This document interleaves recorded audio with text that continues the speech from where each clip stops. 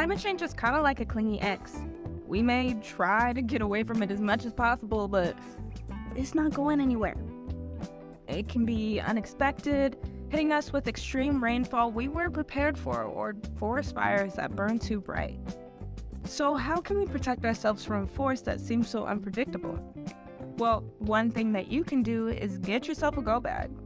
I like to call mine a bug out bag. These are bags that you grab in any emergency, like if there's a flood warning, if there's a fire warning, or just any warning at all. It's important to stay ready out here in these streets. So what should you have in your go bag? Well, one is a change of clothes. You don't know how long you could be away from home, so grab some PJs and comfortable clothes. Be sure to grab sweaters or a jacket if it gets cold where you are.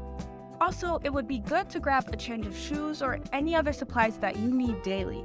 For example, toothpaste, a toothbrush, body soap, and lotion are bare necessities.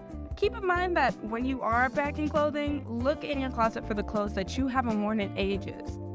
You barely remember this outfit, but you don't want to throw it away? Put it in the bug out bag. Next, you want to pack things that are specific to your area. For example, Californians will want to pack some N95 masks and a flashlight in case the fires knock the power out. If you are constantly plagued by floods, you should grab a raincoat. There are many things that can go in the emergency bag, but they are really specific to you. When looking for an emergency bag, sometimes thrift stores can have duffel bags for cheap, and you could fit a lot of things in one of those. In the end, it's better to be prepared than not, so be sure to make your bug out bag as helpful as possible. Happy packing!